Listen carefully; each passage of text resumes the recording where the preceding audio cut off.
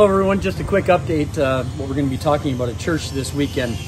You can see the building construction going on. Can you imagine if halfway through this project they just said, good enough, and then packed up their stuff and left? That'd be an absolute mess. Good enough is not good enough when it comes to building a building. Sadly, too often we can have that vibe, that feeling in our faith lives, good enough. So this weekend we want to talk about what our Savior has done, how his work truly was good enough, and how that encourages us to fight good enough thinking and instead want to be all in for serving our Lord. See you this weekend.